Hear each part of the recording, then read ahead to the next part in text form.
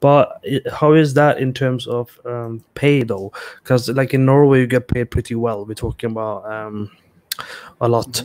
In UK, it's okay. In France, it starts dropping in the Western country. But when I do freelancing and then I do outsourcing business as well, when we compete against people from India, it's very price dependent because you have the same skill, but then you have like cheap Indians, and also a lot of people previously and still associate India with poor quality also.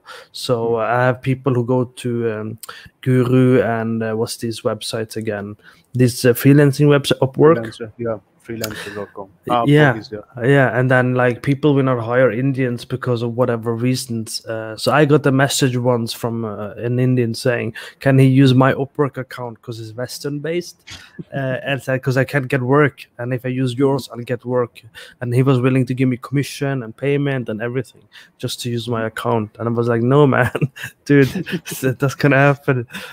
So let's talk about that because you mentioned a little bit about that, and you have a lot of Indians watching as well, so I'm sure they have some input as well. So yeah, I mean, work in India is like, I mean, right now I mean, in recent couple months, the industry is kind of improving here because since this whole game development is kind of new in India, right? Because it didn't existed like 5 years ago. I mean, it was still there, but it was not that known to people. Like now, when you ask, as when you compare to the people who know about it for the last 5 years, there's been a lot of changes.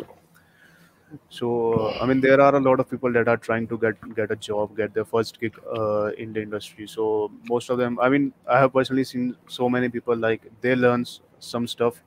They're like, okay, I'm confident in this. I mean, people are just in a hurry to get their first job. They don't want to learn. They just want to get started and get their first job, and that's when this whole thing comes down. As you mentioned, the quality, because I mean, you can. I mean, it's obvious that if you don't know the complete about the stuff completely, you can't just output the perfect result, right? And I mean, I personally know so many people here who are just I mean, who didn't even pass out their college. They left their colleges in between just to start their art studios. Most of them will eventually close by the end of this year, and some are already closed. So I mean,